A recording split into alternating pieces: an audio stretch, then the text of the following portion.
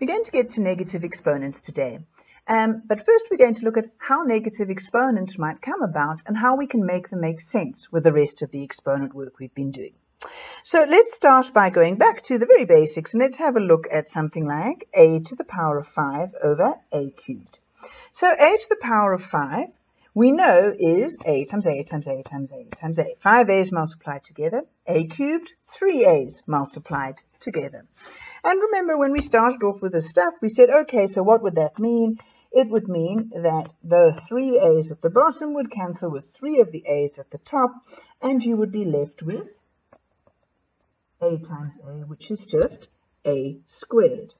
And we did a few of these examples, and that eventually led us to see, well, actually, we didn't have to go and write it all out each time. We could, in fact, see that really the way to get to this a squared really quickly would be to say you had 5 a's at the top that cancelled with 3 of the a's at the bottom, and so you were left with a to the 5 minus 3, which is a to the 2.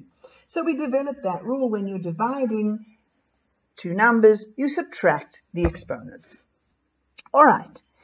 How does that help us get to negative exponents? Well, let's have a look at this scenario here, right? If we've got a cubed over a to the 5, then what you've got, going right back to the definition, is you've got 3 a's multiplied together at the top and 5 a's multiplied together at the bottom. And in the same way, we can then cancel 3 of the a's at the top with 3 of the a's at the bottom. And in this case, what you're going to be left with is 1 over a squared. All right, but we already had a rule that helped us to say that if you had two numbers divided by each other, the quick way to get the answer would be to say the top exponent minus the bottom exponent, right? Just like we did here with the 5 minus 3. So we want exactly the same to happen here. We want to be able to apply that same kind of rule here, even when you've got a smaller power at the top. So what would that rule mean here? We would have 3 minus 5, which would give me minus 2. And so what makes sense is that we say that a to the minus 2 has to be the same as 1 over a squared. It's the only way it can make sense. And so arising out of that discussion, what we have is the following definition, that a to the power of minus m must be equal to 1 over a to the m.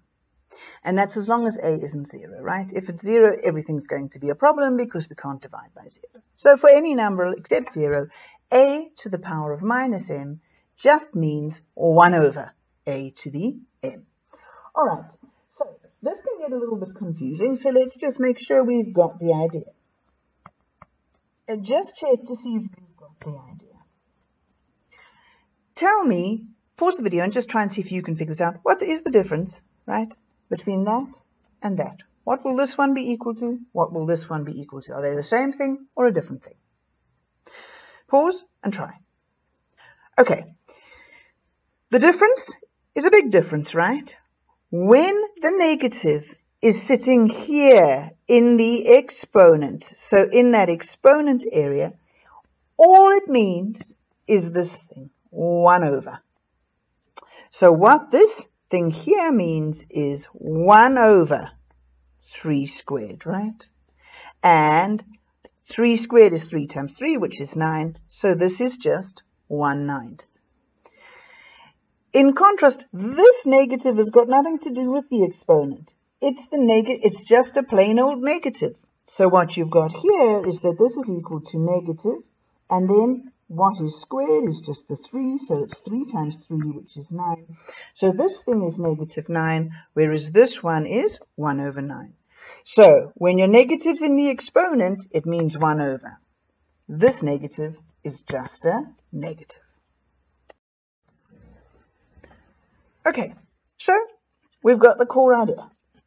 When we see the negative in the power, it simply means 1 over that, right? which is this. Now, of course, we can start playing with things that have got negative exponents. So, you see, if we had something like this, what on earth will that be equal to? Well, actually, it turns out quite sweetly, right? Because, okay, we know we've got 1 over. Now, what does 5 to the power of negative 2 mean? It means 1 over 5 squared, right? So what is this? It's saying this 1 divided by 1 over 5 squared. And if you remember your rules for division by fractions, we are keep, change, and we flip this to 5 squared over 1. And so this becomes 1 times 5 squared over 1, which just becomes 5 squared over 1, which is 5 squared. So notice here, because this is going to be a very helpful shortcut to notice. If we have it at the top of a fraction, when we see the negative, all it means is it brings it down to the bottom of the fraction. On the other hand, if we have it at the bottom of the fraction with its negative exponent, all it means is bring it up to the top of the fraction. Okay, so repeating what I've just said, if you've got x to the minus p, it just means bring it to the bottom of the fraction, so it becomes 1 over x to the p. And if it was at the bottom of the fraction, 1 over x to the minus p, it just comes up to the top of the fraction. So this means that we can sort of sort out stuff like if we're given this 3 to the negative 2 over 2 to the negative 3, what's that actually equal to? Well, this 3 to the negative 2 has a negative power and it's at the top of the fraction. So it just means 1 over 3 squared, so it comes to the bottom of the fraction. This 2 to the negative 3 is at the bottom of the fraction, and so what we can do is bring it to the top of the fraction and make it positive, and so we've got that this is 8 over 9. Okay, check you've got it. Here are 2 for you to do. Pause the video now and do this in your homework books. And what you want to do here is just I want you to rewrite both of these with positive exponents only. Pause and do it. Okay, so let's just check. This thing here, just be very careful, right? This power, the negative 5, only goes with the x. It doesn't affect the 6 at all. If we wanted it to affect the 6, we would have had to put the whole thing in brackets and then the negative 5 there, right? That would mean that that whole negative was affecting everything here, right? But we haven't got it like that. We've just got x to the negative 5.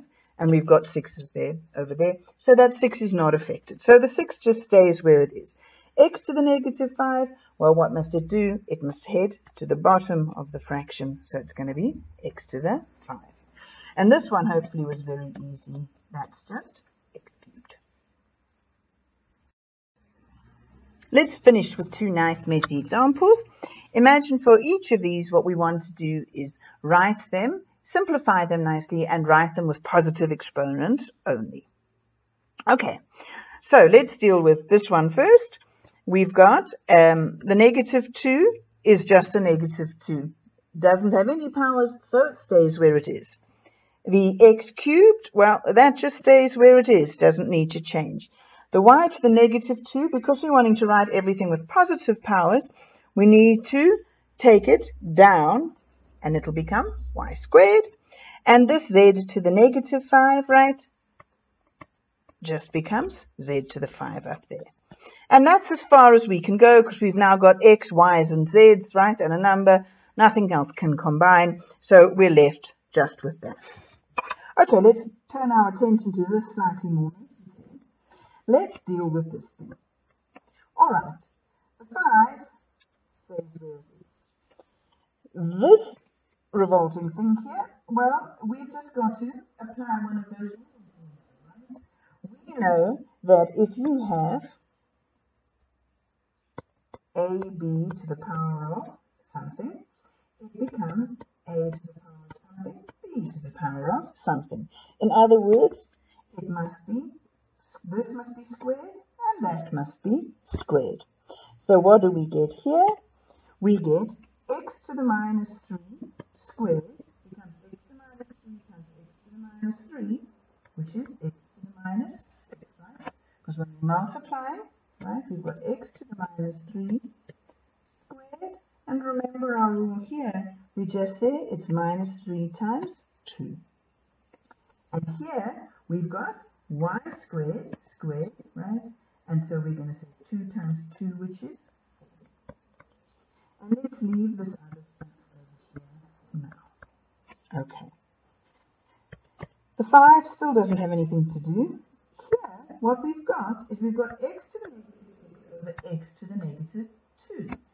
So in fact, we know we've got a rule, right?